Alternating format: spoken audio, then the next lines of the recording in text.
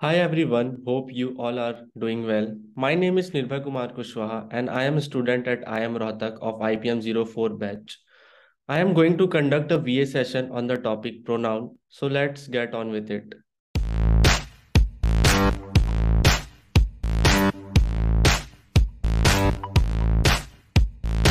First, I will show you some question. Pause the video, try to find an answer. If you are not able to answer, don't worry, we will learn about every concept. So let's start with the basic definition of pronoun. What is a pronoun? A pronoun is a word that is used in the place of noun. Let us understand it with help of an example. Radhika is a beautiful girl. Radhika lives with her father. Radhika loves Rahul. In this sentence, we can see that there is an redundancy of Radhika in every sentence and it creates a weak error, awkwardness in the sentence. In order to remove this error, we use pronoun. So it becomes Radhika is a beautiful girl.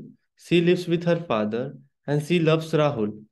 Let's move on to the other part. Let's see the kind of pronouns. There are many different kinds of pronoun, but first we will see personal pronoun. There are three kinds of pronouns, that is first person, second person, and third person. The first person is the speaker, second person is the person who is standing before us, and the third person is of whom we speak, who is currently not present at the moment. Under first person, we use I. Under second person, we use pronoun you, and under third person, we use he, she, it, they. This is the most important table of English language. It is not only useful for pronoun but also for all grammatical concept. We know that there is a singular as well as plural form of each person. Therefore, the plural form of first person I is we, the plural form of second person you is you, the plural form of he, she, it is they, similarly of other pronouns.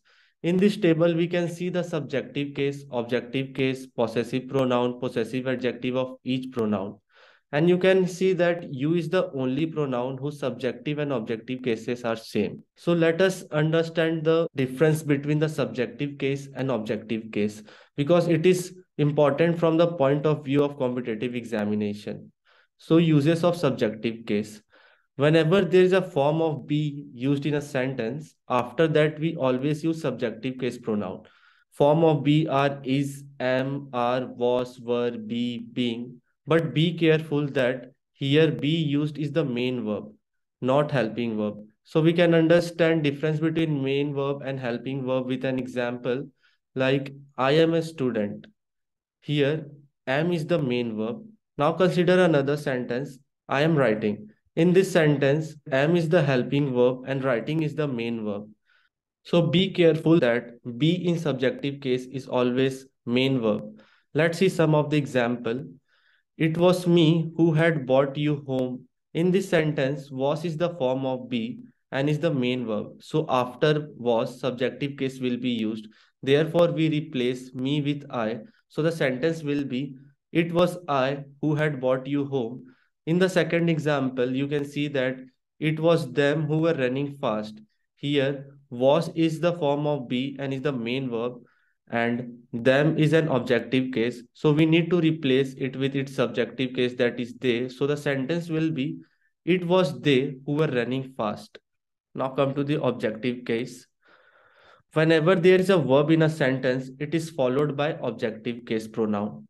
Let us understand this with help of examples. She told I a story. In this sentence, told is a verb and it will be followed by the objective case pronoun. So we replace I with me and the sentence becomes she told me a story. In the second sentence, we can see that she scolded you and I. Here scolded is the verb followed by you. So we need to replace it with its objective form, that is me. So the sentence will become she scolded you and me. Also, whenever there is a preposition in the sentence, it is followed by objective case pronoun. Let's see the example. She divided the money between you and I. Here, between is the preposition and it should be followed by its objective case pronoun. Therefore, I will be replaced by me, and the sentence becomes, she divided the money between you and me. In the second example, she mocked at he and I. Here, at is the preposition and it should be followed by objective case. Therefore, he and I will be replaced by him and me. So the sentence becomes she mocked at him and me. Let us answer the question of the first slide. It was he, not me, who put forth the remarkable proposition. So here, was is the form of be. So me will be replaced by its subjective case, that is I. So the sentence will become, it was he, not I, who put forth the remarkable proposition. In the second sentence, we want the teacher to be him who has the best rapport with the students. In this sentence, him will be replaced by its subjective case, that is he. So the sentence will become, we want the teacher to be he who has the best rapport with the students. The third sentence, although he was the most friendly of all present and different from the others, he had hardly any friends except me. This sentence is correct because except is a preposition and after preposition objective case is used. Try to answer these questions. There is one conjunction as well as preposition which often confuses the student, that is but.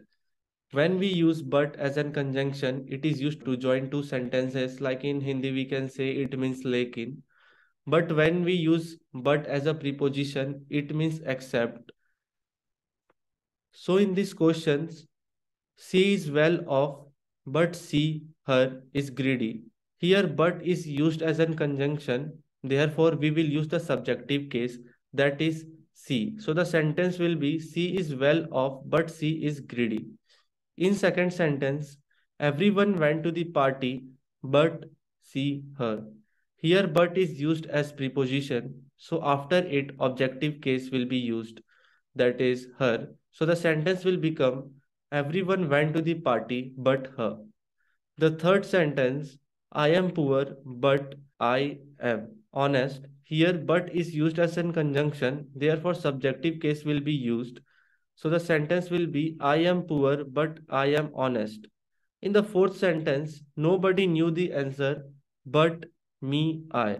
But here is used as a preposition. Therefore, the objective case, that is me, will be used. Let's move to the next topic. You can pause the video and try to solve these questions.